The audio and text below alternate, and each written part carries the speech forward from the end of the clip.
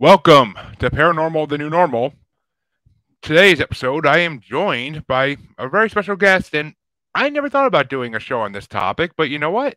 Once I thought about it, it kind of intrigued me, so I like to learn things that intrigue me. So my guest today is Joshua Sanchez, the host of Your Spiritual Best Friend podcast, and kind of an expert in astrology.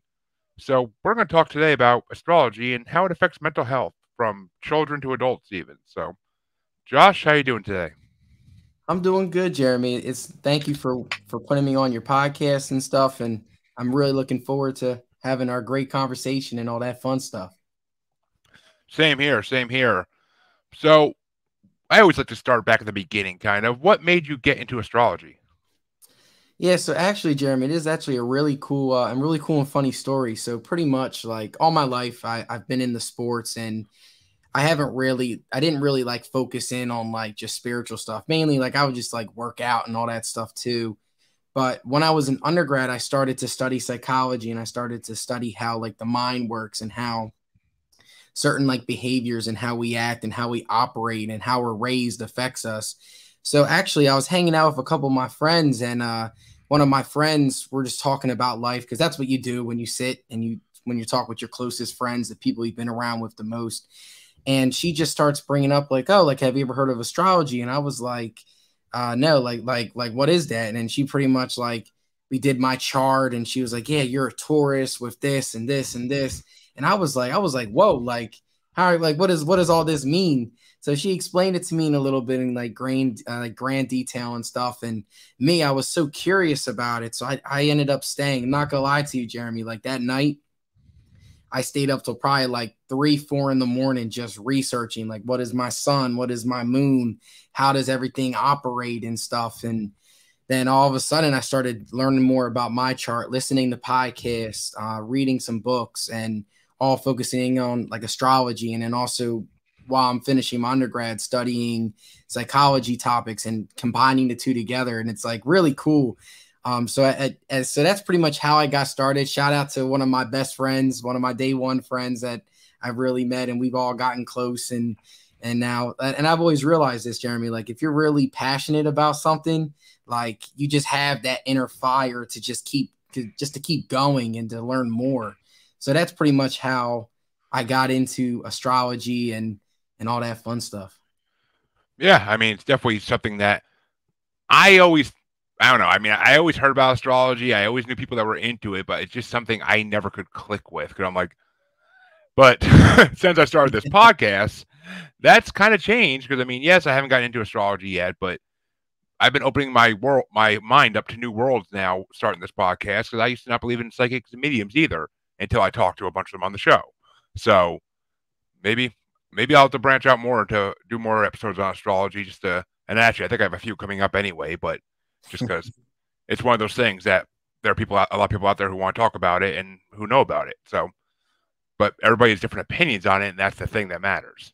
So, which I'm a Gemini, if that makes a difference. So I think correct me if I'm wrong, because everybody seems to not know what I'm talking about. And I don't know if it's like a Mandela effect thing or something, but did they not change what your sign is like in the last couple of years? Like, didn't they change the dates for all the signs?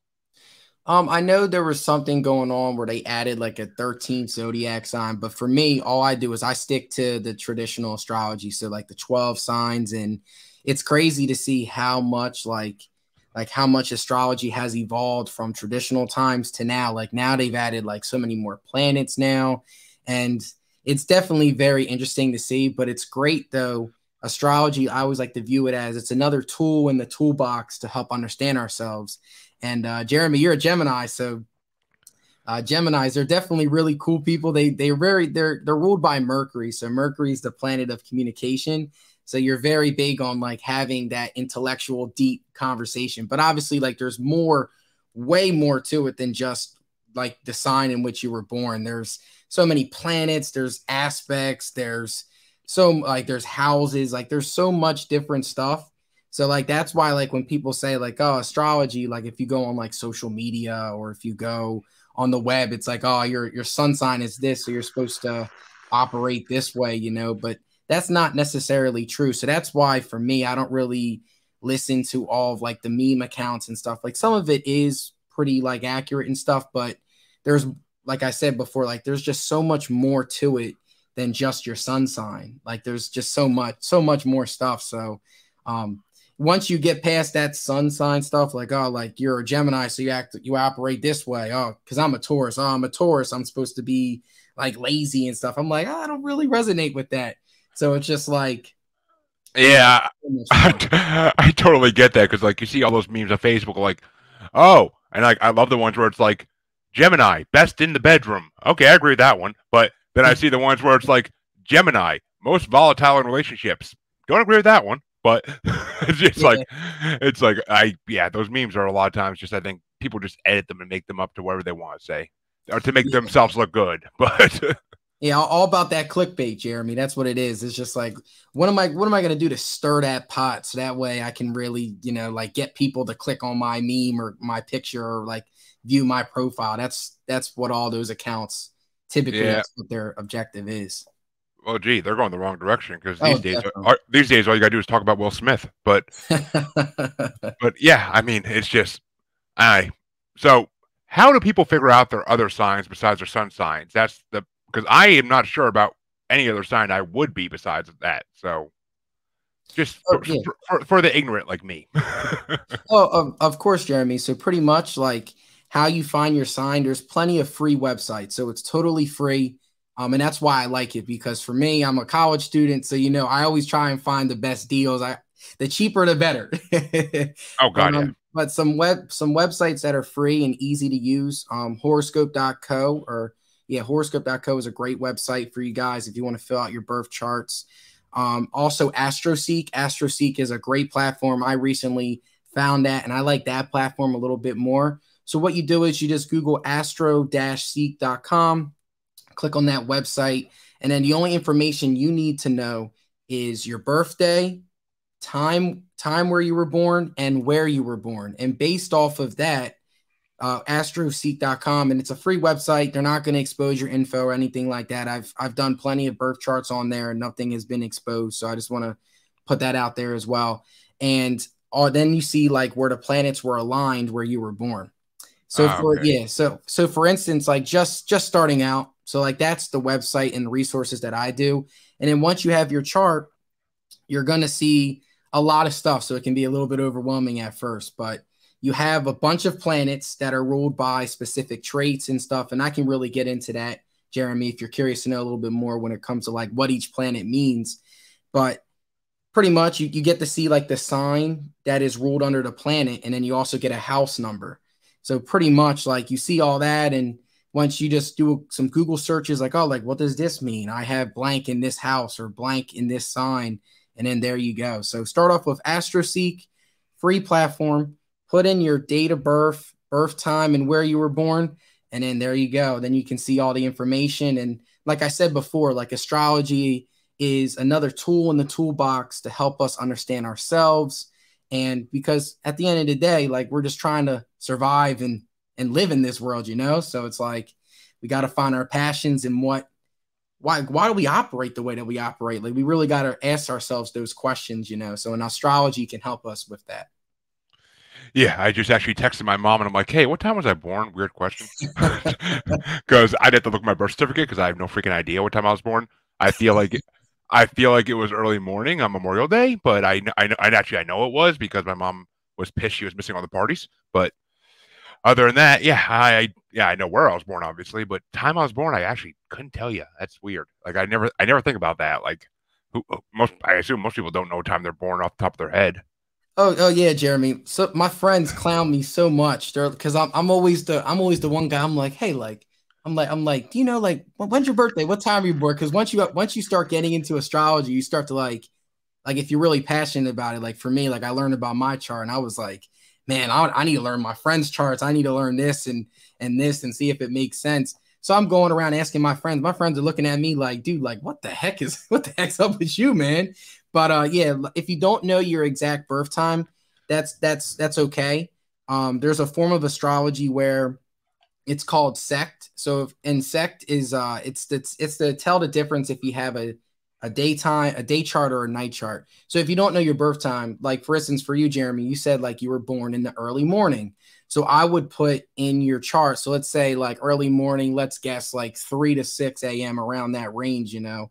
I can put that in AstroSeek, and then your chart will be popped up, and then we can see like if you have a daytime chart or a nighttime chart. And pretty much how you find that is house numbers 1 to 6 are all internal. So like it's below the horizon line. So let's say your sun sign was in the third house, you would have a night chart. If your sun was in house 7 to 12 above the horizon line, then you would have a day chart. And pretty much like what sect is it breaks up the big 7 planets into 2 teams. So you have night team and day team. And if you have a night chart, you resonate more towards your moon and other certain planets.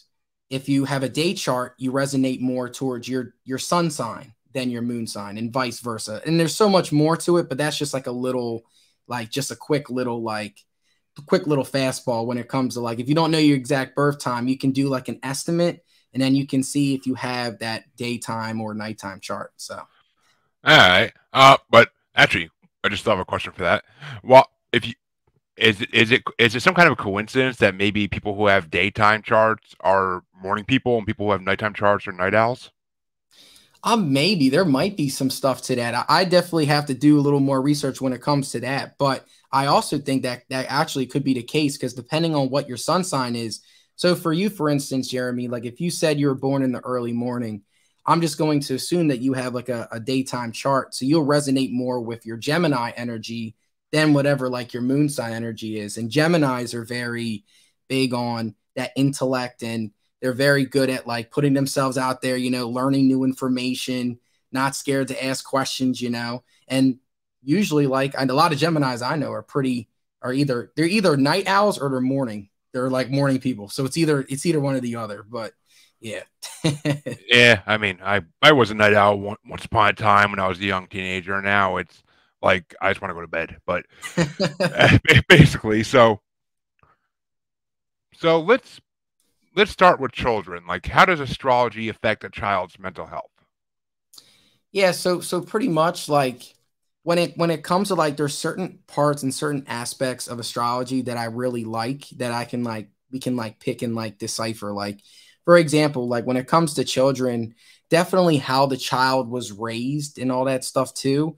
Because we're all raised by our parents, like they impact us in some ways, shape, or form. Some parents, they impact us on more intense level. Some parents are just not really good parents, you know, and like you have to overcome that and stuff. So there's a specific house. It's the fourth house. Your fourth house, it rules like family life. Also, your third house too involves, if you have a lot of siblings, like your siblings are also affected in the third house as well. So your third and fourth house usually involves around family in some way, shape, or form. So that's something that if I were to do and look at somebody's chart, I would look and see like, oh, you have a lot of planets in your fourth house. Now I would be like, okay, like how was like your family? How were you raised? You know, and just even to take it a little step further, our moon sign, for depending on what astrologer that you follow or believe in, the moon sign has had ties to the mother figure. So like depending on what your moon sign is, because the moon is the planet of like nurturing, caretaking, and all that stuff too. So depending on what moon sign you have could describe like your relationship with your mother or how your mother raised you when you were little. I don't believe in that 100%, but I definitely think that there's some truth to it, because if you really think about it, like we're beings living in this universe, you know, and it's like the planets definitely affect us in some way, shape, or form. So like I've heard a lot of stories about that too, about how your moon sign can also describe your relationship with your mother. And then how whatever your Saturn sign is, if you have aspects, and aspects are pretty much how like each planet communicates to each other. So it's like your sun communicating to your moon, like, hey man, what's up? What you doing? Like because the you know how we communicate, Jeremy, that the planets communicate too. So like depending on what aspect you have in your Saturn is the planet of like hard work, like not really like emotional. It's more about like getting stuff done, hard work, dedication. That describes your relationship with your father. And to share for me, I had a square. So a square is like a challenge in my Saturn between like my sun and Saturn. And me and my dad have always had to put in work for us to have a stronger relationship. But that's just an example of how you can look at your moon and then also your Saturn to see relationships between mother figure, father figure, because those are the two people that affect us the most in childhood, pretty much, So like the majority, everyone does have like one caretaker, but just saying like the majority, either the mother, father, we have some sort of relationship. So those are some things that I look at. So pretty much the moon sign for mother, Saturn, and aspects for the father, and then the third and fourth house, siblings and family and all that stuff too. So it's really cool. It's definitely interesting. Yeah, I definitely got to look into that because I did have interesting relationships with my mother and father as well. I mean, good ones, of course, but well, not of course, because a lot of people don't, but just good ones overall. But definitely closer to my father. So definitely be something with Saturn in that, I'm sure. But Mhm. so I mean, do our astrological signs like ever change as we go through adolescence, puberty? Yeah, so there's three different types of astrology. So like that's why like to tie it all the way back in the first question, like when people post memes and stuff, I really don't believe that because like Jeremy, like as you get older, like there's traditional astrology. So there's natal chart, pretty much like when you were born, this was your chart. There's sidereal astrology. So like as you get older and as you experience things, certain parts and certain aspects of your chart change. And then there's a whole other chart called your draconic chart, and that's pretty much like your soul chart. So like we all have we are all souls that are put in like a physical body. And when we feel our highest selves, that is our draconic chart. So to share mine a little bit. So for me, I have a lot of earth energy in my natal chart. So I'm a Taurus, I have a Capricorn moon, I have Taurus Mercury, just pretty much all earth. But then my soul chart, my draconic chart, I'm filled with fire energy. So it's like when I'm my highest self, I am like free spirited, having fun, like asserting myself. So it's like, so those three charts to answer your question kind of show you how, like, as we get older, certain parts change. But for some people that don't believe in those two charts, there's transit astrology. So transit astrology is what's happening today because every planet is moving, similar to how we're moving in our lifetime, Yeah. like we're learning new things, we're experiencing new things. Like for instance, there's a thing called the Saturn returns. So what happens is it takes Saturn 28 years to go through all the zodiac signs, all 12, right? So what happens is when we're born, Saturn, so for instance, for me, my Saturn is in Aries. So when I'm around 28 years old, Saturn is going to return back to Aries. And that is a period where we experience a lot of just, if we haven't put in, like I said, Saturn is the planet of hard work. If we haven't put in the work that Saturn wants us to do when we were born, we're really going to feel it during this time period. So if you think, Jeremy, like around 28, 30 years old, think about some things that have happened in your lifetime that was just like, what the heck? Or like, like a lot of stuff that's just beyond the horizon. So there's so much to answer your question because I podcast a lot, so I can go on many different avenues. So there's different types of astrology. There's sidereal and draconic, but then there's also transit astrology. So it shows you like what's going on today. And if you just want to start with anything, you literally just follow the moon. The moon is one of the coolest planets to look at every single day because it's constantly changing. So the moon goes through each zodiac sign every 2.5 days. So it was just in Sagittarius over the weekend. Now it's in Capricorn. So like even to simplify it a little bit, like certain days you might have more, you might feel more emotional certain days.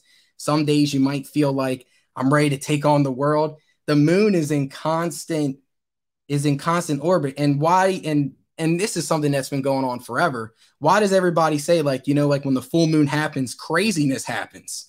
Well, a full moon is going to happen, Jeremy, because I have it on my calendar. I'm looking at it right now.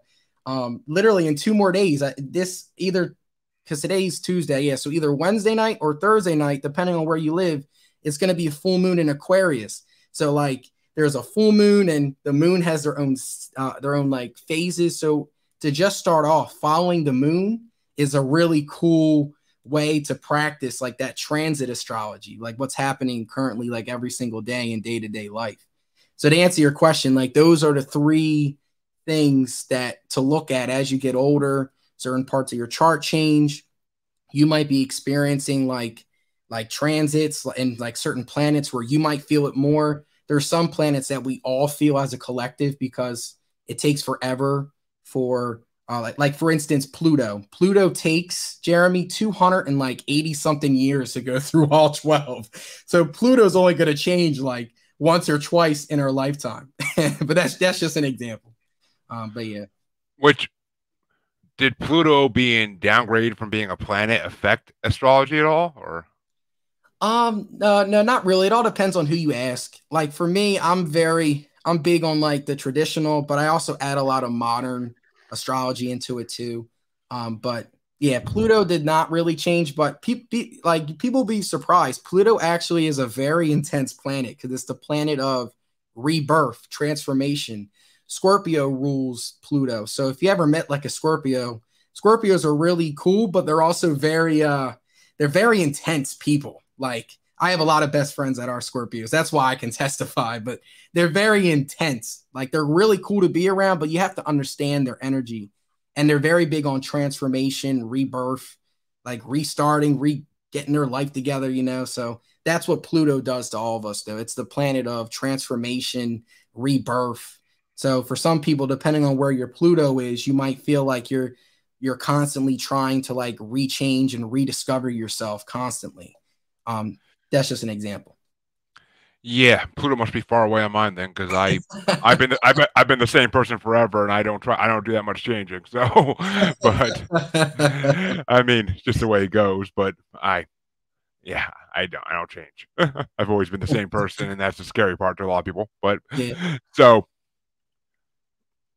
yeah, I mean, going back to the full moon thing, that actually is I mean, the full moon's a huge thing I know in astrology. It's a huge thing in the paranormal supernatural world as well. Because I mean, back to the word I hate, werewolves, because dogmen exist, but they became werewolves in medieval times because they started thinking, oh, the full moon, they only attack when it's a full moon, so okay, maybe those creatures just react when they see a full moon because it sparks something in their brain or something like that. I'm not sure. I mean, I'm pretty sure certain plants only bloom during the full moon, right?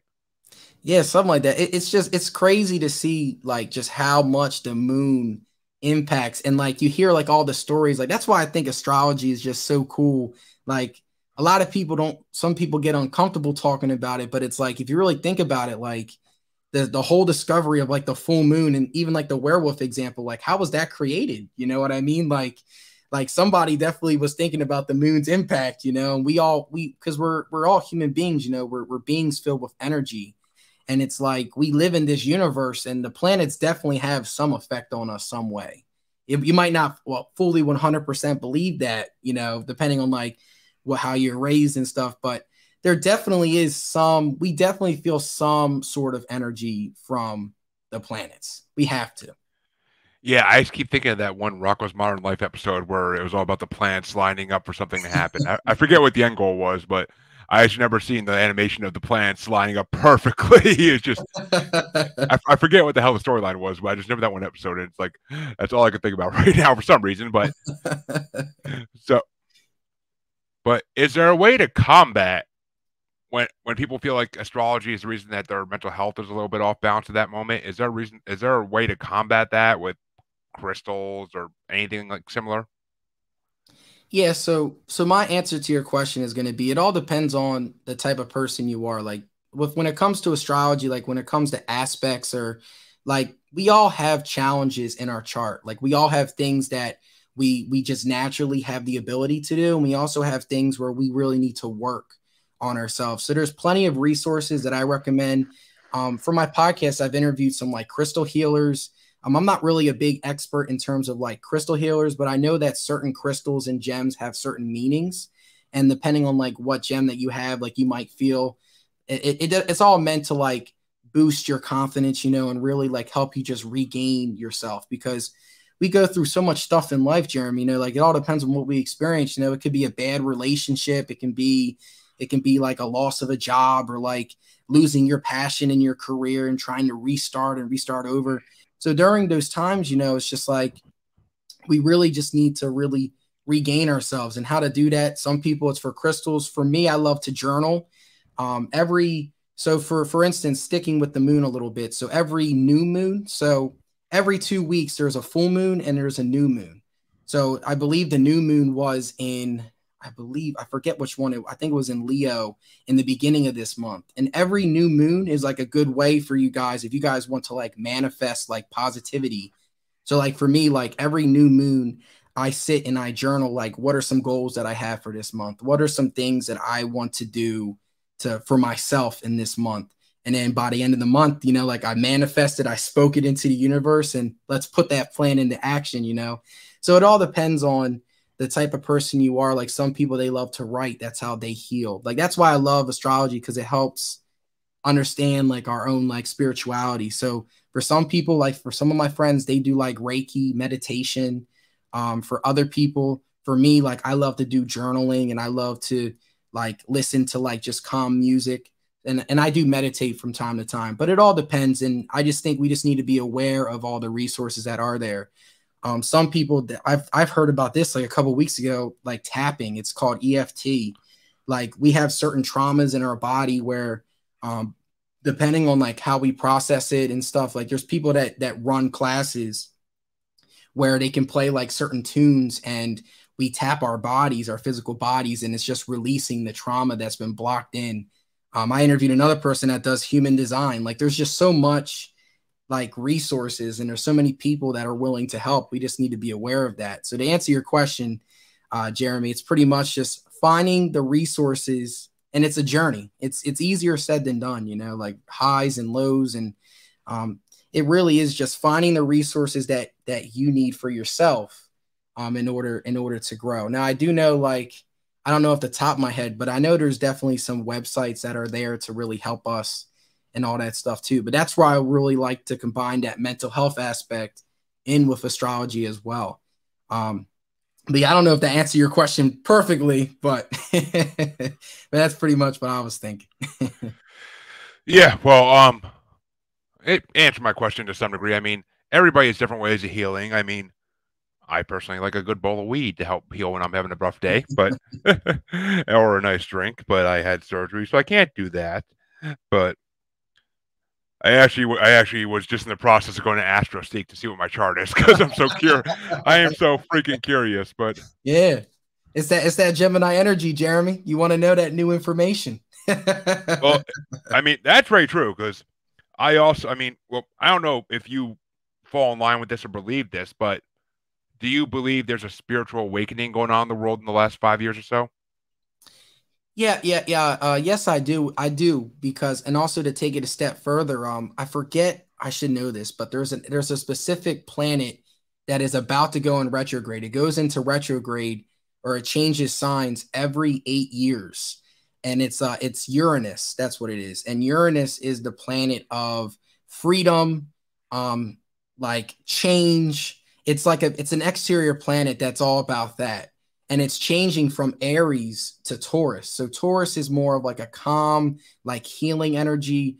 Aries is more about physical action. So lately, for the past 8 years, it's been like a kind of like just all over the place energy when it comes to like physical action and all that stuff. And now it's shifting to Taurus, and Taurus is more about stability, chillness, like because Taurus is ruled by Venus. So that is something that is actually going to change at the end of this month.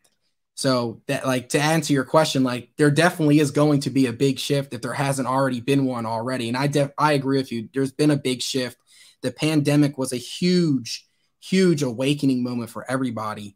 And now we're starting to hit another big shift because Uranus is changing. And if you think about it, if you live in the United States, if you're listening from the United States or wherever, the midterm elections are going to take place in a couple months as well. So it's like Uranus is changing, and now you have the midterm elections and all this stuff too. So it's definitely interesting to see how the planets sometimes can also be a little bit of an explanation as to like, yeah, I definitely feel like this huge universal shift.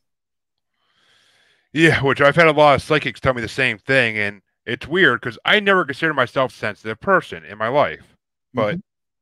since then, it's kind of like I don't know because it seems to me like things are changing around the horizon, kind of like because I talk to these mediums, and all of a sudden I can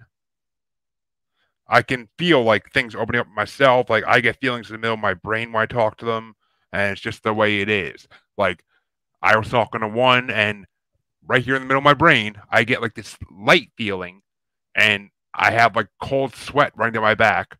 And when I got done talking to her off camera, I told her, I'm like, yeah, I got this strange feeling talking to you. And she's like, you know, there's a spirit right next to you, right? And I'm like, where? I don't see anything. But and according to her, it ended up being my grandfather, deceased, Yeah. obviously. But so it was just weird. I mean, Mhm. I I'm just it's experiencing new things, and like I actually think I am having a spiritual awakening myself of some kind by doing this show. Like it just and I was talking to a Christian missionary the other day, and she all of a sudden I start having this circle of light like around my eyes, and I'm stone cold sober when I'm talking to her, and I don't know what the hell like is going on. Like I told her on the camera too. I'm like, yeah, I'm seeing like the circle of light when I talk to you, and she's like, I mean, she said I think that's God trying to talk to you, but I'm like, as an agnostic, I can't exactly acknowledge that, but okay. But I'm like, it's something. I could believe it's something trying to talk to me, but which actually, I just messaged you my chart just because I'm dying to hear what it says. Because Okay. I got I'm looking at it and I'm trying to like read it. I'm like, what the hell is this? Like I'm expecting like plant names. I'm like, okay, I don't recognize. Actually, okay, well, I yeah, recognize it as different astrological symbols, but oh, there's a chart. yeah. If you want, do you have my email, right? I actually sent you a messenger because Okay. I followed your Facebook link before Okay. we got on because I was trying to see if you were hopping on. Oh, I got you. Yeah, just let me pull up my Facebook real quick, and I got you. Yeah, And I'm down. Man. If you want to do a live chart reading, I'm definitely interested in that. yeah. I mean, Yeah, might get some people coming your way too, so it works. of Because course.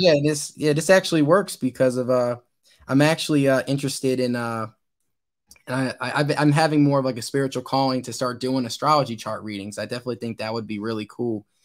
But just to share, so I know you sent me like the chart and stuff. There's also, if you scroll down, like there's going to be like certain signs and stuff. I'm trying to see, yeah, oh, because the houses you mean? yeah. Because the houses will tell you where. So pretty much when you see your chart.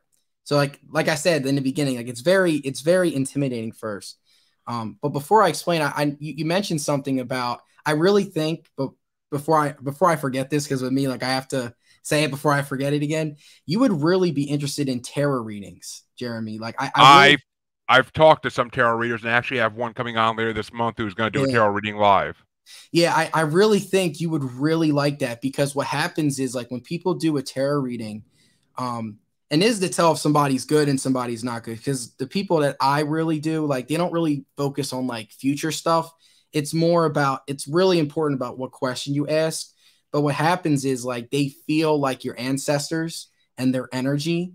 So maybe when you're talking to your psychic, like your grandfather was probably looking out for you, like, hey, Jeremy, like because like our ancestors are trying to send us messages, and tarot readings have really helped me because I've dealt with a lot of like family trauma and stuff, and I've gone because a couple of my best friends like they don't do it on a professional level, but they're very big in tarot readings, and that those tarot readings really helped me. It was like going to see a therapist, honestly. Like they were like, yeah, like my ancestors, I felt their energy as well. Because similar to you, like my grandpa died when I was in second grade.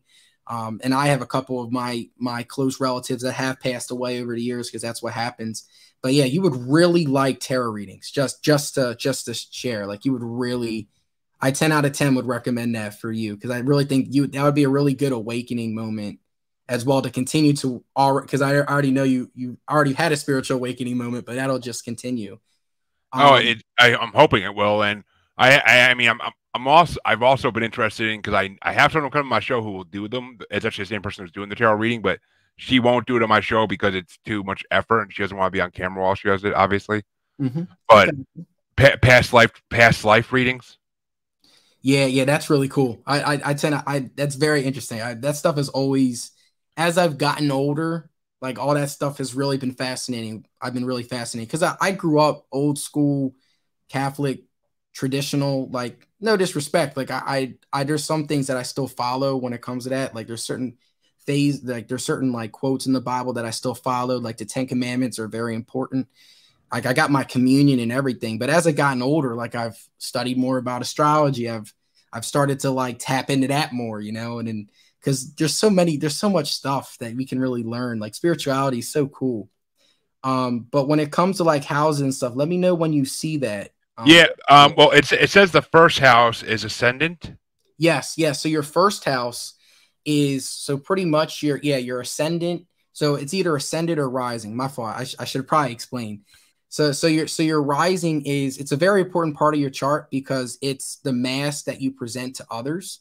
So it's pretty much like let's say you first meet somebody like me and you, like we're just meeting right now.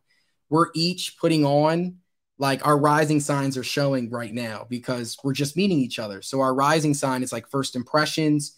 It's like the cover of the book. Some people, have you ever met somebody and they're just like, man, like they can, like they tell me their whole life story already, and it's like, what the heck? Well, for some people, they're more quiet and reserved. So that's what the ascendant rising is in our chart. So it's the first house.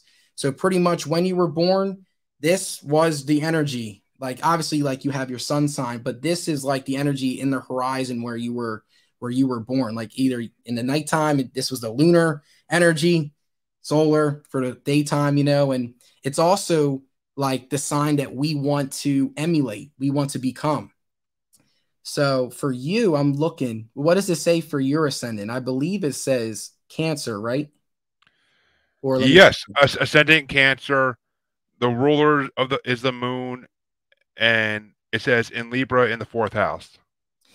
So pretty much like when it comes to your rising being in Cancer, that's like how you present yourself to people. So Cancers are they're very like nurturing, they're very good caretakers.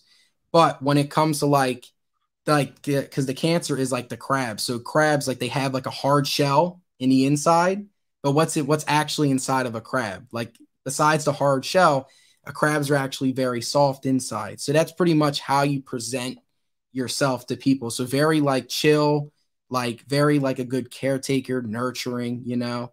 But then when it comes to your emotions, you hide it all in because you don't want people to like know that like you're, you know what I mean, like very like emotional, you know, you keep it all in. But then when they actually get to know you, they start to understand and understand. If you get what I'm saying. Yeah, I get what you're saying. Yeah. It makes sense actually to who I am because I am the type of person that'll go to someone they'll know my life story within like 5 minutes. But Yeah, I got you.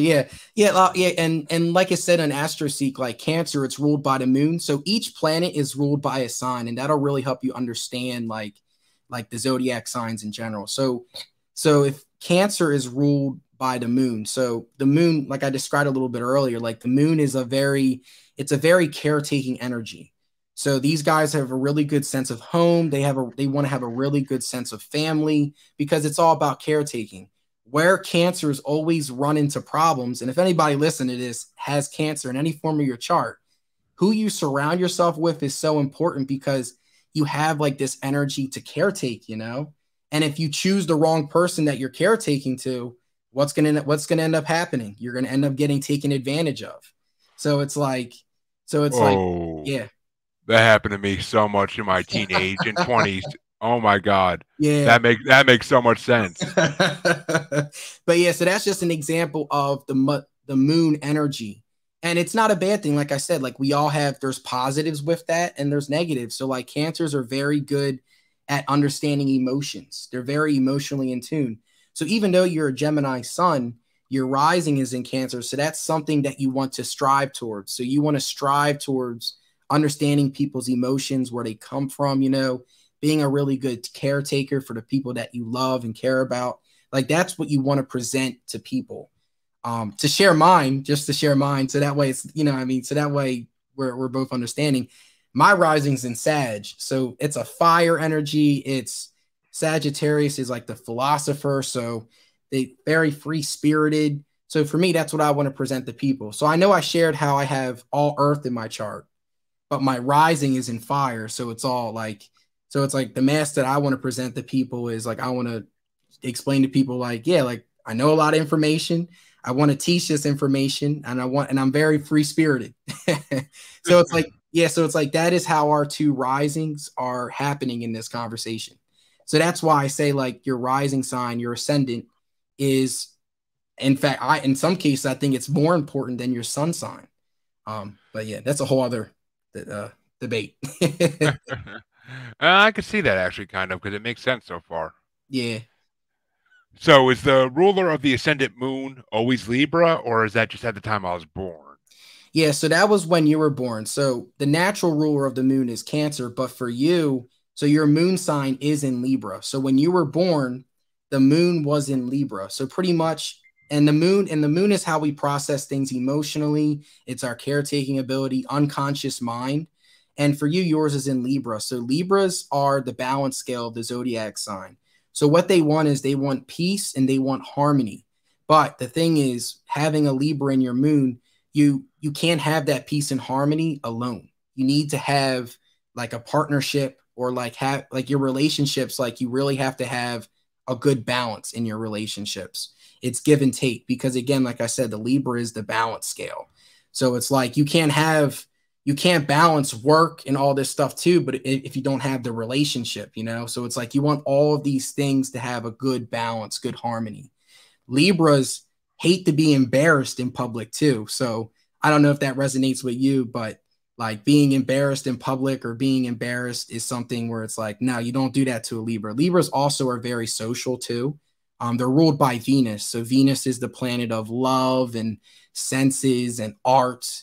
So like having a Libra moon, like you want to, it's like that harmony aspect. Like I said, like you want to have that perfect harmony. Which actually that does relate though, because I've been having some arguments with the wife lately about trying to balance my podcast and rest of my life. So Yeah, you just want that balance. I mean, we all want balance, but Libras take it to another level because if you literally, Jeremy, after this podcast, if you Google the image of Libra, it's a balance scale. That's very good negotiators go, very good like mediators. So like I don't know for you, like if you ever been like, let's say there's an argument between a couple close friends, are usually the one that's like a good mediator where it's like I see where you're coming from, I see where you're coming from, like let's work this out, or are you so like because that all depends on where the planet is in our chart too, but that's just an example. I mean, sometimes depends on the friends, and if I know they're just going to argue regardless, I'll just walk away. But yep, don't want to be embarrassed. See, there you go. But and then the last thing such for that one is the ruler of the ascendant moon is in the fourth house. Yeah, so that means that your moon sign is in the fourth house. So your fourth house involves like family. I'm trying to think what else. So it's all about like family, security, all that stuff too. So for you, like Libra, at that Libra energy is in the fourth house. So it's like that balance aspect when it comes to like family life is something that's very important for you, having like that balance and that harmony. I can get into more details if I like see a little bit more because there's other planets. Like there might be other planets in your fourth house, but that's just a quick little summary. Like the fourth house is about like family, and all that fun stuff too. So yeah. I mean, I look at that chart and I'm like, yeah, I don't see what the hell else. I don't see what aim it really means. But Yeah, I got you. Yeah. If you scroll down, I'm trying to see here because I'll pull up AstroSeek real quick. Because there's also the house system that I use is whole sign. I'll explain that pretty much. So whole sign house system because the modern terminology for the housing system is Placidus. Placidus is good if you're just starting out, but for me, I'm more into the traditional. So I do whole sign, which is every 30 degrees. Each sign Okay. has 30 degrees evenly. So like certain things change. So if you go on your chart, let's see. So first you put in your information. So you put in date of birth, all that fun stuff. Let's see here. So I'm just pulling up mine to see if I can help you like get it. So that way we're on the same page where like what you're seeing and I'm seeing. So that way it's not like, yeah. 1 second, Delaware. I was born in Wilmington, Delaware. Yeah, New York here, but No, I got you. I got you. All right, let's see here. So yeah, so you see your chart. To your right. So like you know how you see like a big symbol and it shows like all of this like information. To your right, it should say like planet positions, or it should say positions, yeah. yeah, and then do you see like sun and then you see a symbol and then you see a number? Or if you don't see a number, like did you put your birth time in? Just like I I put 8 o'clock in the morning because I think okay. that's around when I was born. Okay. Yeah, so like if you go to the right, so you see like this big image, and then you go, it should be to the right, and it says like sun, and then it gives you like a sign and like degrees, and then it gives you like a number. And yeah, so it says it's planet position. So if you don't see that, there's a tab called, let's see here. You can go birth chart again. I'm just trying to see. So that way, because that way we can see like what planet is in each house, and then that's when I can give you like a way better. If you try and hit custom graphics, and then let's see. Custom graphic. Oh I yeah, don't. yeah. So you know how you see like on your link, there's like birth time, universal time, and then there's like tabs. So there's birth chart, there's custom graphics, shape, aspect tables, positions, Yeah, dominance. I see. Yeah, I see shape aspects. Oh, you mean custom layout? Yeah, it might be either custom layout or custom graphics just to see. Yeah, I got custom layout open now. Okay. All right. So if you scroll down, you should see like a tab that says house system. It should be to the left. Yeah, it says Placidius or Placidus. Yeah. So that's Placidus. So that's the so if you guys are just starting, stick with Placidus until you get a better feel. So like that's how you can change like the house system. So what I use is you can either hit the down arrow and then hit whole sign. But if you want to use Placidus for this, then I'm cool with that. Do you use whole sign with the H1 to H7 horizontal or just the regular one? Oh, so I just use the regular one. So I just use whole sign, and then what you do is then you hit redraw, Yep. and then you tap on that, and then let's see, because now you see your chart, and then to the right, I don't know if you see like planet positions. Um, Yeah, positions. so then there should be something that says like detail. So if you go to the right and then it says planet positions, and there should be like a little like blue thing that says detail. And then if you tap on that, that's when it'll take you to um, planets, and it'll say Sun, Moon, Mercury, Venus, and then that's where you can see everything, Oh, okay. and then the house that it's in. Um, I it gave it, oh yeah, it gave me a list of planets and a list of houses and what degree and what house the planets are in. yep, there you go. So what does it say for you? So let's do. So each planet has a different meaning. So just to share a little, just like brief summary.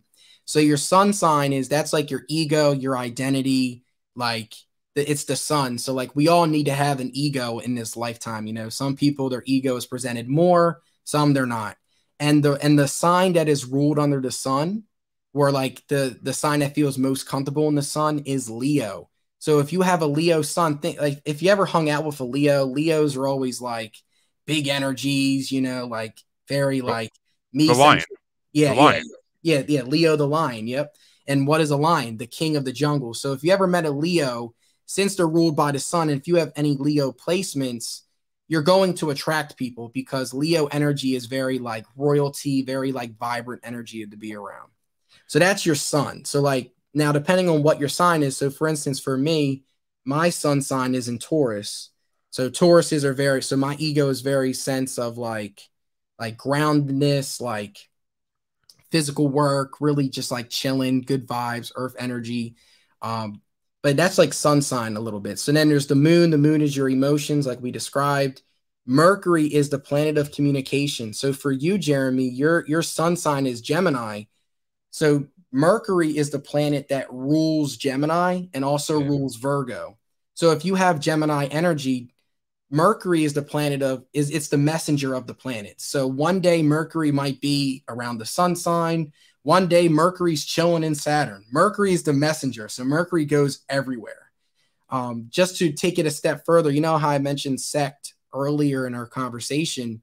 Um, Mercury is it doesn't matter what team. Mercury's on both teams. Mercury will be, if you have a night chart, Mercury is going to be up there in the nighttime. If you have a daytime chart, Mercury is going to be chilling with the sun and all that stuff. Mercury picks a team because that's what Mercury does. And that explains why Geminis, like, they want to know as much information as possible. Virgos are like that too, but Virgos are into the details more. If you ever met a Virgo, they're really good teachers. All the Virgos I know have a really like caretaking energy about them, and they really focus on like so many specific details where it's like, I'm like, dang, like, are you okay? Like they're very perfectionist. That's how Mercury works. Like Mercury is the messenger of the planets. So for instance, Sounds like my brother, that one, but yeah. he might be a Virgo, so who knows? Or he might Yeah. have Virgo in certain parts. But what? So here's a cool little tip though. You can find someone's Mercury.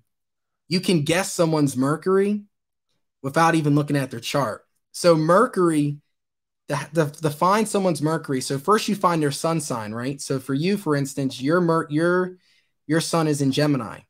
So your Mercury can be three of the following. Your Mercury can either be Gemini, Taurus, or Cancer.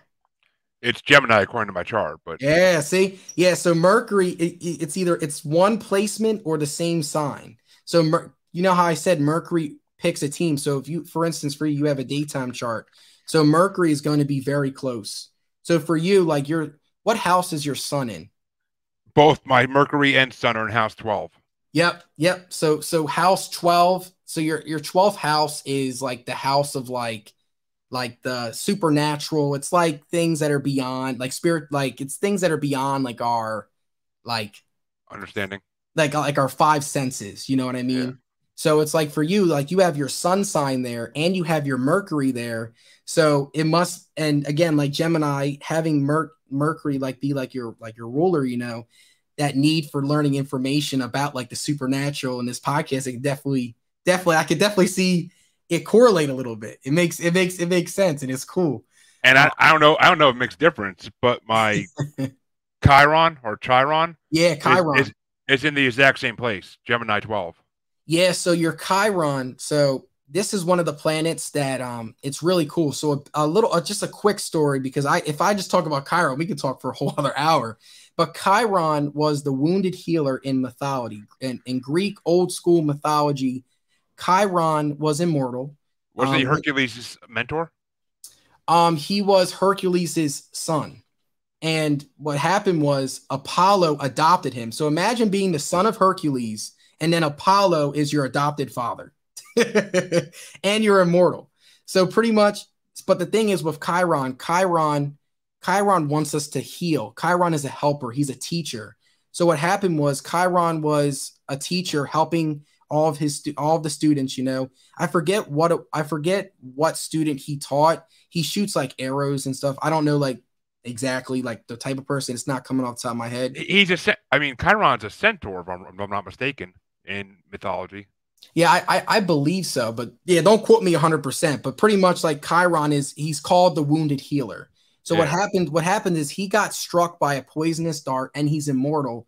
So he constantly feels this pain of poison, right? So he either has the choice of, so what happened was someone got hurt like in the other planets, or like the other all the like one of the leaders got hurt, and he had a choice. He can either lose his immortality and take endless suffering, because one of the guys, he was like an endless sufferer. I don't know exactly who it is, but yeah, he can either take, because he got hit by the poison dart. He can either live his life with poison for the rest of his life, or he can or he can lose his immortality and be stuck in doing like the endless, like just the endless like loop. And he chose that. So pretty much, long story short, Chiron is the wounded healer. So we all have wounds in our charts that we need to work on. But Chiron is meant because Chiron was a good person. Like this person was a teacher before all this crazy stuff happened to him. Like he really was a really great teacher. So what that means is we're meant to learn about our core wound. Once we're able to learn and embrace our core wound, then we're able to grow and take the next step and become even better. So for you, yours is in Gemini, which is in your 12th house. So you have that a lot of energy that is hard to understand. It's like stuff that's beyond our five senses. Because what happens is, you know how I mentioned the first house when you're born, that's when our soul meets our physical body. The 12th house is everything that our soul has pushed off and not experienced that we are going to feel moments in our lifetime in this lifetime. If you get what I'm saying. Because the 12th house is the last house of all 12. And the first house is the beginning. So the 12th house is the end. The first house is the beginning. So for you, it's that Gemini energy that is in that 12th house, which is the house that is beyond like our five senses. It's hard to really understand. So like it's more about just like these feelings that you have that is not, you can't explain it, you know? Yeah, I see what you're saying there. Mm-hmm. So, huh? Yeah, it's very interesting. This stuff has always been really cool, and thank you for being open with sharing because this stuff is very this stuff can get it's a lot, it's a lot of Well, talking and I figure the way I would understand the most is if I put it on my own life to kind of yeah. wrap it around my head around it all. Yep. I mean, that's just Yeah. the way I see it. Yeah. What the Yeah. hell is that? Oh, Cancer. Duh. I'm looking at CAN. I'm like, what the hell sign is that? I'm like, oh, duh. But Yeah. so pretty much like once you learn a little bit more about your chart, how to learn each of your charts. So there's four things. So there's planets, signs. So each planet has certain traits. Each sign has certain traits, right? And then the house number tells you where the planets and the signs are going. So the planets tell us what is happening. The sign tells us how it's happening, and then the house number tells you where it's happening. So it's like, oh, you have Chiron in your 12th house. Like for you, for instance, for me, I also have Chiron in my 12th house. But for me, my energy is in Scorpio. So for me, and how to understand Chiron is you look at the sign that it's in. Chiron is meant to be a challenge in our chart, like it's the wounded healer. So Geminis naturally are very into like learning and discovering new information, or they're very interested in like they're very social. They have confidence. They want to learn new information. So if you have your Chiron in Gemini, it's a challenge. It's going to be a challenge for you to really trust that, and like be able to like learn new information. And for you, since it's in your 12th house, the house of like beyond the five senses, like you really had to learn to understand and be able to learn new information about like the supernatural because a lot of stuff that you've experienced, has been like you can't really explain it, So like that's just a little small example of how you can look at Chiron because that's how you look at Chiron or any planet that is meant to challenge you. Saturn is another planet like that. So depending on what Saturn you have, like that is a challenge for you. Like Saturn is meant to challenge you, but if you put in the work, similar to Chiron, the wounded healer, you will be able to grow and take the next steps further. So it's really cool. It's really cool. Actually, I was just going to bring that up because I'm looking Yeah. at this and I'm like, and I'm all about synchronicities because in the paranormal world, synchronicities are a huge thing. Yeah. So I have those three that are the same. And then Saturn, Uranus, whatever you want to call it, Yeah. which I know you're trying not to say that, but and Neptune are all Capricorns in the seventh house in retrograde. Yep. Yes. Yeah. I'm like synchronicities blow me away. So I'm like, I'm looking at these Yeah. three all in a row, all the exact same. I'm like, that's gotta mean something. Yeah, yeah. And the seventh house is how we it's not our friends, it's how we make friends. So like your seventh house, like I said, like the first six house are all internal. Your 7 to 12 houses affect you external. So your seventh house is how you, it's pretty much like how you make friends, how you acquire new information. So for you, like with Capricorns, like Capricorn energy is because Capricorn is ruled by Saturn. So Saturn is all about hard work. You're really going to have to work hard in this avenue. So for you, having Saturn, which is in Capricorn, in your seventh house, you're really going to have to work hard at like making friends or like really being able to be open to put yourself out there so that way you can make friends.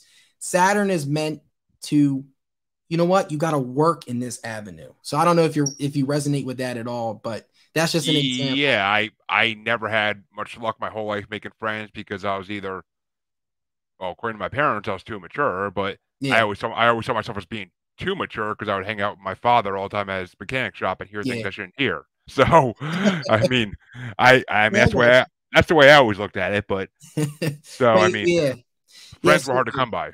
hmm yeah, so like for you, like that was a part of your chart where that's something that you're gonna have to put in work for. But the thing with Saturn is people when because a lot of people when they think of Saturn, they're like, oh, this person's the worst.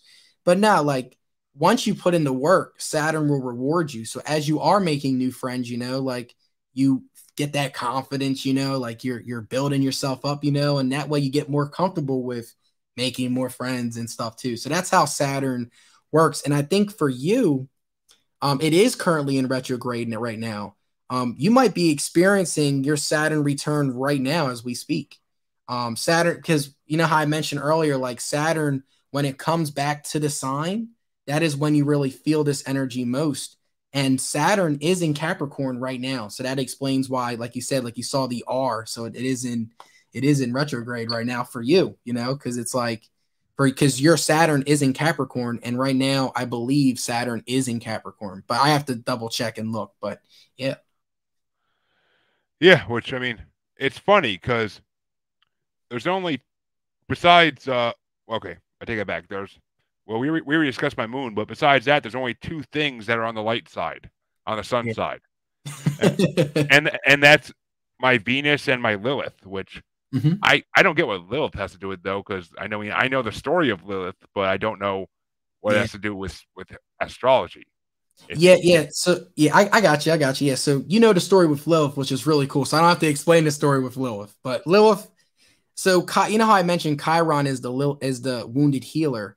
Lilith is somebody that So like based off whatever story you believe in, like Lilith was like a baby eater, or like a bone eater. the mother of all monsters is the story I always heard. That Yes, yeah, yeah. she's the mother of sin because she was Adam's first wife and she Yep. betrayed him. Yeah, Yeah, so pretty much what Lilith is, if you look at it from like a planet aspect, you know how we have all these big planets, you like in your chart, all those planets, you have Sun, Moon, Jupiter, Saturn. Lilith is somewhere in between like a couple big planets. So Lilith never gets seen. Like you don't see Lilith in the stars. Lilith is something that's beyond the shadows. It's like the shadow that's around us, but like we're not always going to feel Lilith's presence. But there's going to be moments in our life where we are going to feel Lilith's presence because Lilith is meant to bring us down. Like Lilith is meant to like push us. But unlike Saturn, we're not going to get rewarded by this because Lilith wants to keep us down. But if we learn to embrace our Lilith, similar to Saturn and Chiron, we can be able to grow and all that stuff too. But if you don't put in the work, Lilith is not going to reward you, and you're going to continue to go down and down and down because that's what Lilith wants you to do. So for you, like, what is your Lilith? Just curiosity, because and oh, my fault. Before you say that, Lilith, the reason why they call her the baby eater, depending on like what you believe in, she changes every 9 months. And what's a pregnancy cycle? Every yeah. 9 months. So every 9 months, Lilith is going through a change in the zodiac signs. Yeah, which my Lilith is Virgo in the third house. Yeah, so the third house involves communication. So it's like short term, it's about routine. You might not have always felt this way, but Lilith in Virgo, I have to double check, but I know Virgos, like I said, they're ruled by Mercury, so they're very big into the details. And have you ever had like any challenges in like your day-to-day life in terms of like your communication with certain people or like your short-term travel? So like Lilith, you're not always going to feel Lilith, but Lilith will take her time to be shown in that aspect. So you have it in your third house. So Well, let me put it this way. If you ask my wife, she may have something to say about that. yeah. Next time you gotta tell her like, hey, it's my Lilith. I'm sorry. My Lilith is acting up right now. It's because Lilith, unlike the other planets, you don't really feel Lilith a lot because she's in the shadows, you know. So like for me, for instance, mine's in Libra and mine's in my 11th house. So like when it comes, your 11th house involves like sense of community, like being around people that you trust. So like for me, there's definitely been, I've not always felt this way, but I felt out of place in my community a couple times throughout my life. I'll be chilling with family, and then the next, like one day we have a great day, and then the next day I'm like, I don't really fit in. So it's like that's how Lilith presents herself. Like it's beyond the shadows. Like you're not always going to feel her, but every once in a while you will. And when you do, she is really meant to bring you down. She wants to eat your bones, and she wants to like put you down and stop you from your growth, you know? So yeah. Yeah. Which the other one I was mentioning that's in the only other one, the sun side of things, is Venus, which Mm-hmm. that's in the first house, which it's the lowest number I have, obviously, but it's the only one that's close to that even, Yeah, besides Lilith. yeah. So just to share, so your first house, like I said, it's like the sense of self. So like when you're born, this is your first house. And so your Venus is in Cancer. So here's another little quick tip. So you know how I mentioned Mercury, it's one sign to the right or left or the same sign. For Venus, it's two signs to the left or right or the middle. So you can find someone's Venus. So if you ever meet an astrologer and or whoever, they predict like, oh, your Venus is this. This is how they predict it. So for you, you're a Gemini, right? So your Venus can Yep. be either the following. It can either be Aries, Taurus, Gemini, Cancer, or Leo. So it can only be those five because Venus, similar to Mercury, wants to stay close to the sun sign. Venus is meant to help you. Venus is a benefic planet. Um, so Venus, like I said, it's ruled by Taurus and Libra. So Tauruses and Libras are very big into the senses, you know, like material things, but they love like nice scents. They love harmony. They love beautiful things. Like if you ever met a Taurus or a Libra, they love, for me, because I'm a Taurus, I have a huge candle collection. I have my apartment smells nice and fresh all the time because I love that's like my little thing. Like after a long day, I'll light a candle and I just love the smell of it. So that's just an example of how Venus operates. Venus is a chill energy. Like you're meant to chill here. Like we're Venus, because Venus, she just naturally attracted people by her calmness. Like Yeah. her calmness, her like chill attitude. People just gravitated towards that. Now, unlike Venus, the next planet that's been beneath Venus is Mars. Yeah. Mars is ruled by Aries, and God of War. Yeah. Mars is all about physical action. So you have this chill Venus, and then you have this intense Mars where it's like we're going to physical act. We're gonna assert ourselves here. We're gonna do. That's all what Mars does in our chart. So if you ever met an Aries, these people, Aries are cool, but like it can be a very intense like energy to be around because they're ruled by Mars. So yeah, that's just to share. Which actually, I didn't even see this till now, but my Venus is in retrograde too, if that makes a difference. Yeah, so like Venus in retrograde, I know like you might have some challenges in your relationship currently because Venus is the planet of relationships as well. Love language, relationships, harmony. That's what Venus rules. So Yeah. Yeah. Which it's funny you say that though, because Mars It's the complete opposite of Venus on mine. Yep. It's Pisces in the ninth house. Yeah, so your ninth house, that's the house of spirituality, religion. That makes sense, actually. Yeah, so for you, yours is in Pisces. So Pisces are very dreamy, imaginative. Like Pisces energy have a really good sense of intuition, creativity. They're very good at the arts, or like, because creativity can be shown in so many different ways.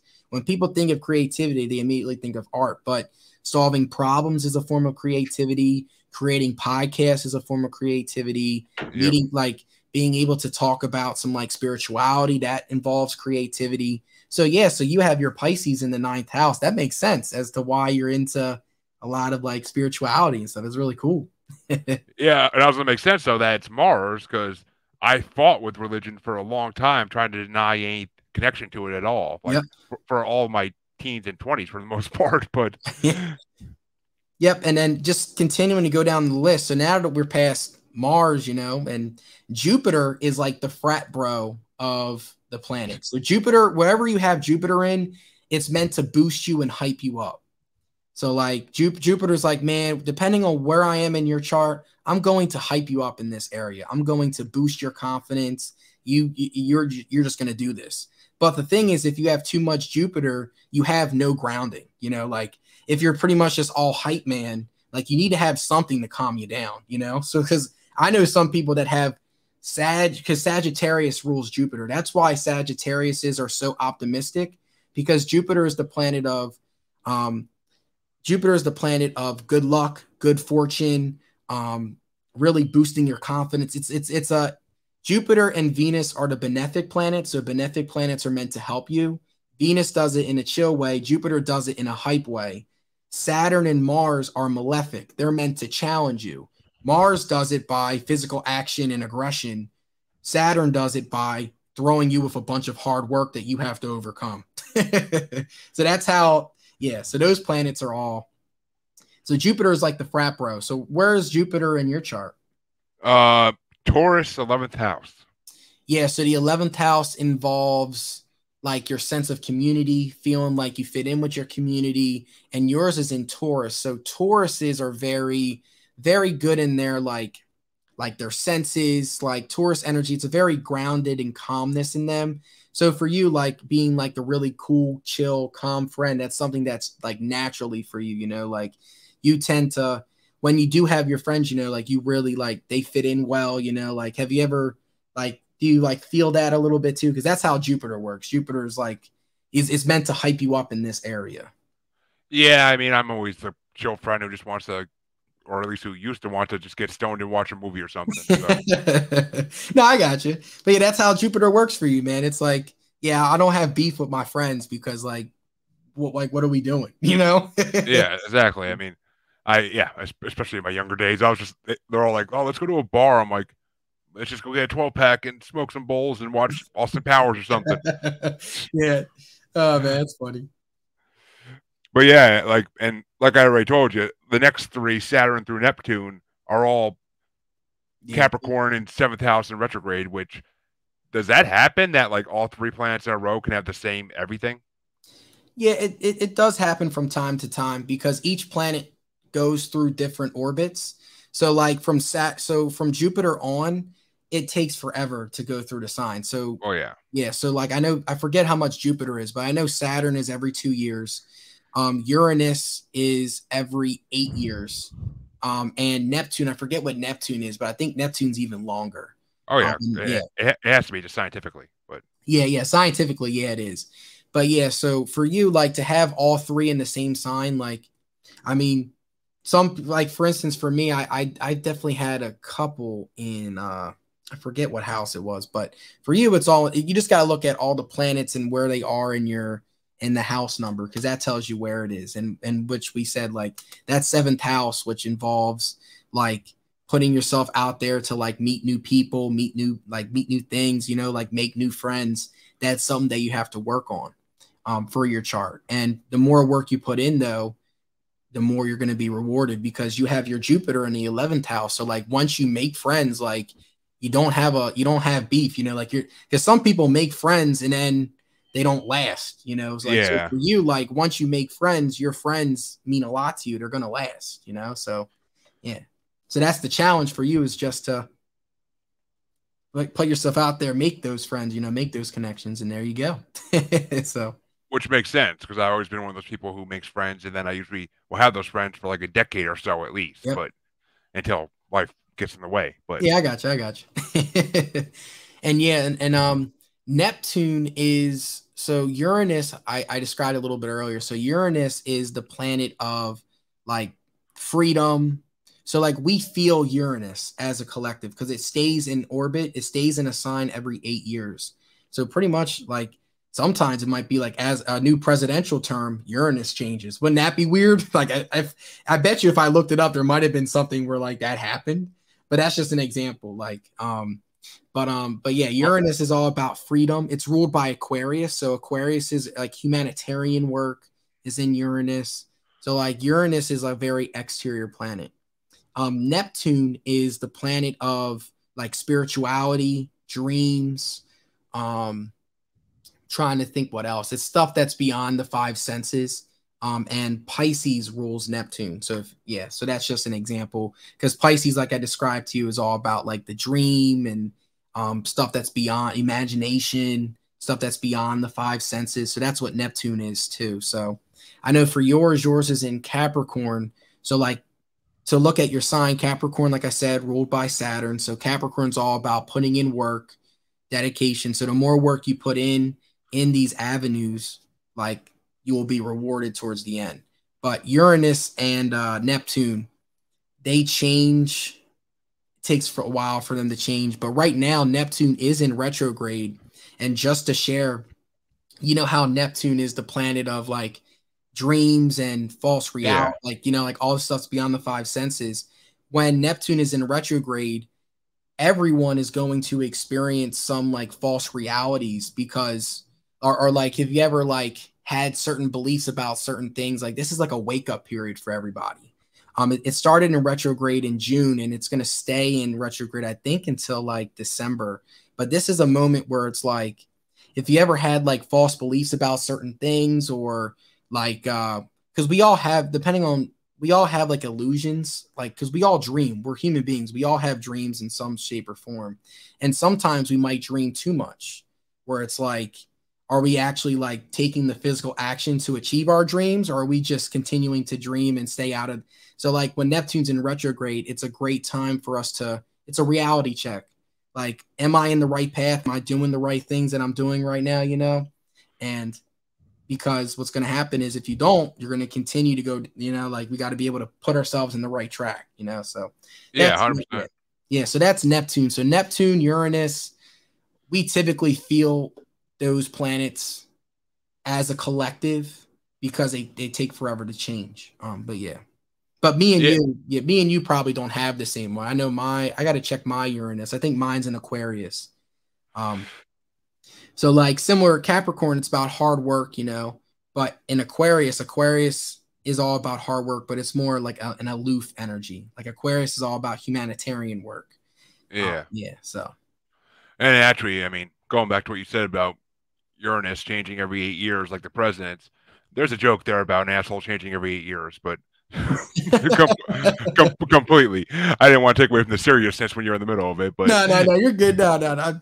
Again, like this stuff, it's crazy to see how all the stuff and all the stuff plays in, and I'm a jokester too, man. It's really cool. Like they probably created that because of that. Who knows? So who knows? I mean, I would think these things have been around since before presidents of America were around, but Oh, definitely. but I mean, especially since all Um, this is named after ancient mythology, basically. yeah, pretty So, much. Yeah. so Pluto, which how much does Pluto affect our life? I know, I think you said earlier it's a pretty big effect on us, right? Because it takes so long to come around.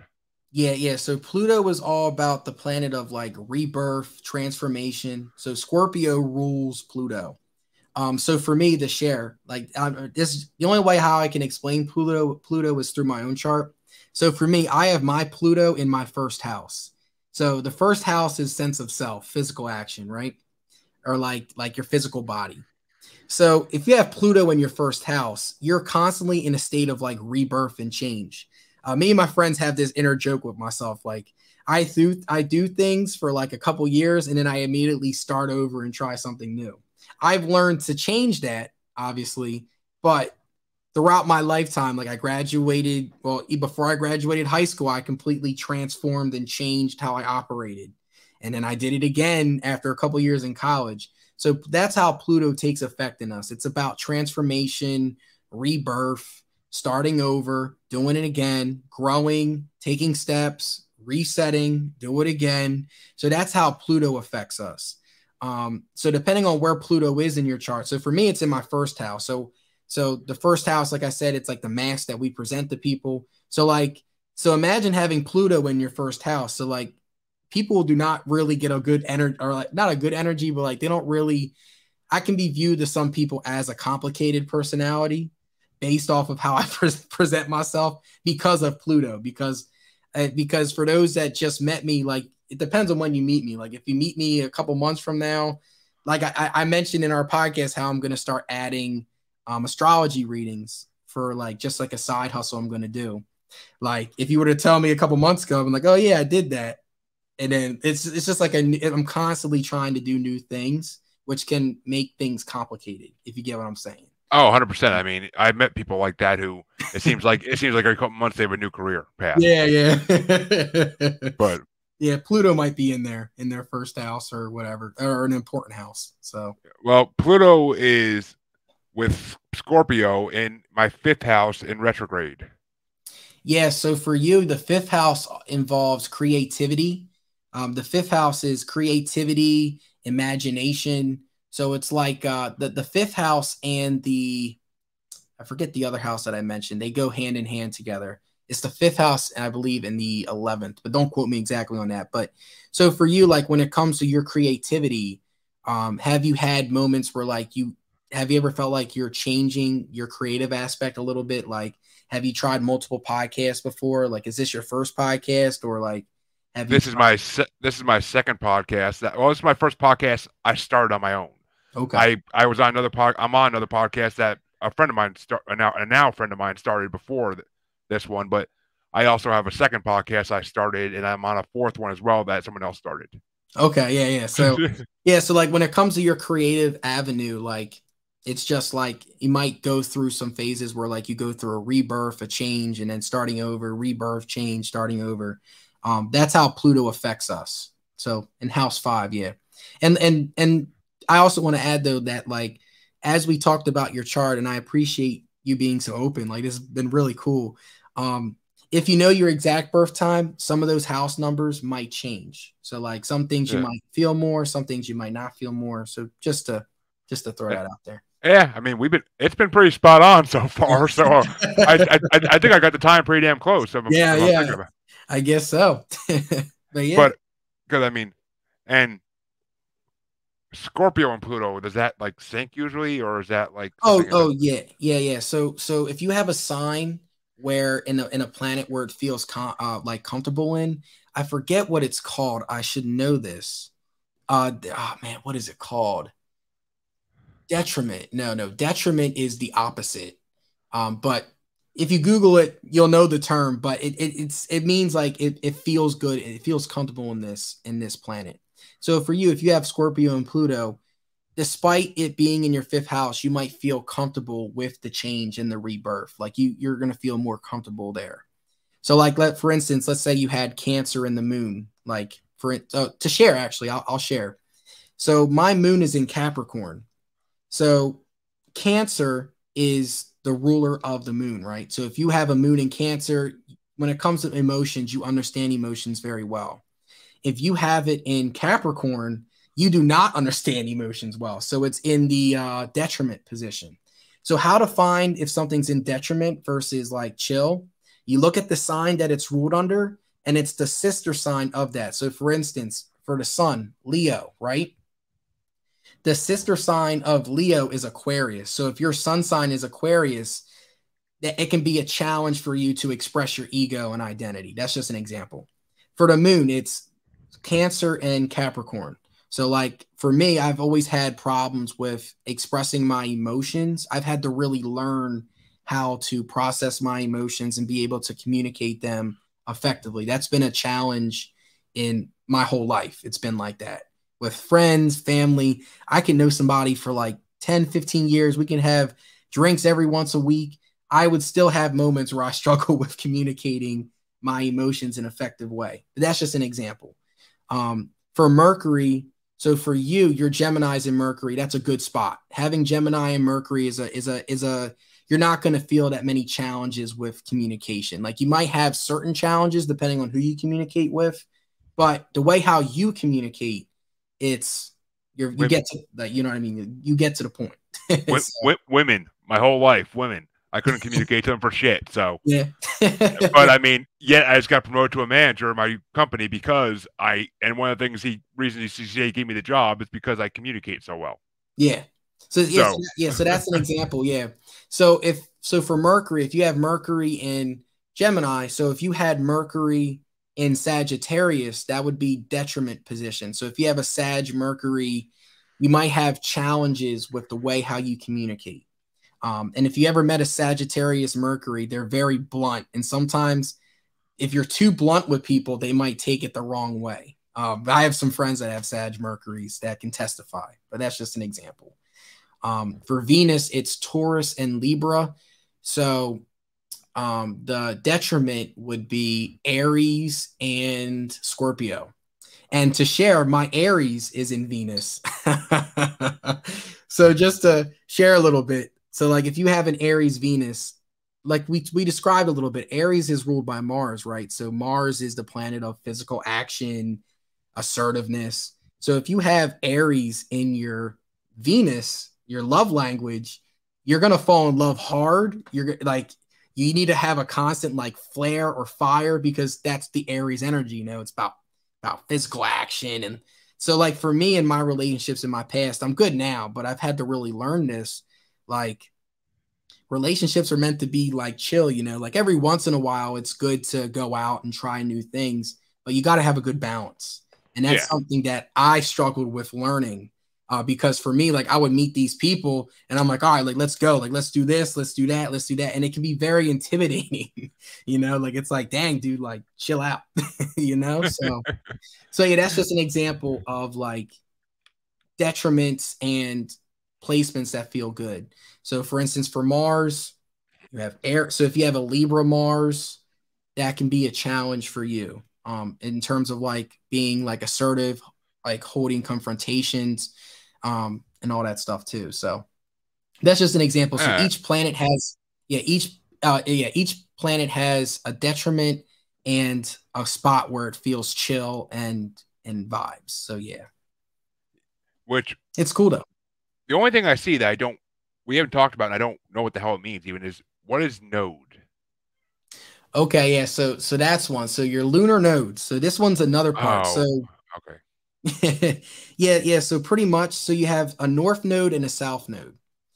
Your north node is what you're supposed to learn in this lifetime, or like how, like, because we all feel energy. How are we supposed to take our energy and use it in this lifetime? Our south node is mistakes that our past lives have made with taking the energy. So our north node is what we're supposed to learn in terms of like feeling the energy and manifesting the energy in a good way for us, and that our south node did not do a good job in. So your north node, depending on what your north node is, the south node is the sister sign. So let's say you have, so for me, I have a Virgo north node. My south node would be in Pisces. So if you have an earth sign north node, your sister sign is going to be water sign, depending on what it is. If you have a fire, it's air. If you have an air, it's fire. If you have a water, it's earth. That's how you find the sister signs of everything. That's funny because mine's the exact opposite of yours then. Oh, so yours is in Pisces. Yeah. Yeah, so for you, did you grow up with a lot of like boundaries and certain structures when you were Oh god. little? Oh god. Yeah. I mean, same structures everybody in the '90s did. Be home before the street lights go on, like that type of thing. But Yeah. not like I didn't have like the strictest of parents though that would like beat me if I didn't do shit right. But Yeah. I had friends Yeah. like that. But yeah, I mean, Yeah, because like Virgo energy, it's very focused in on like details and like teaching and all that stuff too. So you have your North Node in Pisces. Pisces, you're meant to like get creative, like feel your emotions, like really be able to like learn emotions, express them, and create stuff. That's what Pisces do, like they're emotional, but they're very intuitive and they love to create stuff. So in the past life, you had Virgo, or like in the past life, it was standard, standard, standard. You have to follow these specific procedures in order to do this specific way. For you, you're meant to learn like there's so many ways, like just live. You know what I mean? Like that's pretty much in a short sense, like just live and create, have fun. So for me, it's the opposite. So I'm supposed to learn, like, because in the past life I've been taken advantage of, because Pisces energy, they're very gullible. So like with that gullibleness, like you can get taken advantage of. So like in past lifetimes I've been taken advantage of. Like I've tried to be creative, but people have like taken that the wrong way. So what I'm supposed to learn in this lifetime is I'm supposed to learn structure and order with the stuff that I'm learning and teach that to other people. So that's an example of how the lunar nodes operate. So for psychology stuff, because I have a couple more years left in grad school, I want to combine. So there's the parts that I'm really going to look at in our chart for like spiritual work, your 12th house, because obviously like that's everything in the supernatural, obviously. Um, then the lunar nodes, Chiron, Lilith, your moon sign, and Venus and stuff, depending on like your relationships and stuff like that. But those are all the things that I'm going to look at. And these are all things that if you're just learning, like that's what you should look at as well. And if you're curious and learn more, just Google like, okay, North Node in Pisces, what does this mean? And you just look, because that's all I did. I stayed up till I'm not gonna lie, that first night, I stayed up till like 4 a.m. just reading, just like absorbing all this information. And then yeah, it's cool. It's another way to understand ourselves, and so much more than just, oh, your sun this, so you're supposed to operate this. Like, no, like there's so much stuff in our chart, man, that explains so much. Um, there's one more thing that I forgot to mention. So I know we talked about all the planets and stuff, and I know it's been a lot of information to absorb. Before you But, get there, real fast though, oh, I got just because I love synchronicity, you. just to see if we're this similar, what house is your node in? Yeah, so my North Node is in, let's see, my 10th house. Ninth, Awesome, retrograde. we're close. Yeah. Yeah, No, no, mine's no. in retrograde too. So yeah, that's pretty damn close. Which I believe you said the ninth house is Yeah. creativity, or community. I want to say. So the ninth house involves religion, spiritual, Oh, right. Yeah. yeah, philosophy as well, higher learning education. So it's like stuff that really like, yeah. So for you, you have a couple placements there in your ninth house. You have your Jupiter, and you have right now, not your Jupiter, Mars. Mars. That's what it is. You have your Mars and your lunar nodes in your ninth house. So you're meant to take physical action in the house of spirituality and like philosophy, higher ended learning. So yeah, you mentioned before, like this podcast has been really great for you. Keep doing it. You're doing I good. don't. I don't plan on stopping. I'm making progress, so I don't plan on Yeah. stopping. But That's just an example though. Like, yeah. So for me, just to share, the 10th house is about like the 10th house is about like career, like life purpose. Um, yeah, so the 10th house is pretty intense. So the second house and the 10th house usually trine together, like they're in harmony together. So like if you look at the houses, the best way to visualize it is the circle that it has. So house 1 and I believe 12, house 1, 6 and 12, I forget. Yeah, 1, 6 and 12, they form a triangle. House 2 and 10, I don't know off the top of my head, but like if you visualize it, you can see how the houses, you can look at them and they all build off of each other. Certain houses build off of each other, but the second house and the 10th house build off of each other. That's what I'm trying to say. But yeah. yeah, I get what you're saying. Which So yeah, I wanted to see it because like I love synchronicity, and like Yeah. I had a feeling we'd be close, if not the same house for that one. Yeah, we're close. To share for me in my ninth house is ruled by Leo. Because I don't have anything in my ninth house. So if you don't have anything in a house, don't get discouraged or worried. You just look at what sign is ruled by the house, and then you look at like what planet. Like so, for instance, like my ninth house is Leo, right? What is Leo ruled under? Leo is ruled under the sun. So like when it comes to like my philosophy, higher end learning, like my ego and my son, I need to put in effort there. If you get what I'm saying, that's just an example. Yeah. Because like some people, depending on who you talk to, some people are like empty houses are, oh no, no, no. Like, no. Like each house has a purpose. If you don't have, because we all don't have planets in every single house. So in the empty houses, just look at what sign it's ruled under, and then you look at, okay, so let's say you had 10th house. All right. So Saturn rules my 10th house. Let me look at my Saturn and see how that affects me, you know? So that's just an example. If you have an empty house, what to do. But yeah. All right. So which I mean, we just went through my whole freaking astrological chart, so and yours as well, basically at the same Well, time. yeah. So Of course, yeah. so it worked. It worked. But and my first ever astrological reading. So that Yeah. kind of and it all lined up, which is the freaky part because it really does line up. Yeah, I know So it's crazy. and it wasn't like I had to think about it. Like as soon as I heard you say it, I was just like, yeah, that makes sense. Yeah. But so before we end for today, just what is some advice you'd give to people in general for self care? Like, what's the best advice you can give people? Yeah, so my best advice to give people is to go and try it. Like self-care is a form, it's going to be a journey. It's going to be a roller coaster, you know, and it's like you're not going to know what works for you unless like you take the time and try it. Like I didn't know for me that journaling would work so well. It just took me one day. I'm just like, you know what? Like I need to figure out something that's going to help me here because I have a difficult time like expressing and communicating my emotions. So when I started writing them down, it was like a light switch just flipped. And now that's what I do every month. Like I said earlier, like every new moon, I'm manifesting new goals or what I want to do this month. So my best advice for anybody when it comes to self-care is just to go out, try it, and really, really just put yourself out there when it comes to self-care because we're all human beings. We all have different perspectives on things, and something that works for your friend is not going to work for you, and vice versa, you know. So it's like find that form of self-care for you, and it looks different for everybody. And once you do that, like you're able to grow, and because we're all human beings at the end of the day, and we need to learn to put ourselves first sometimes because especially with life and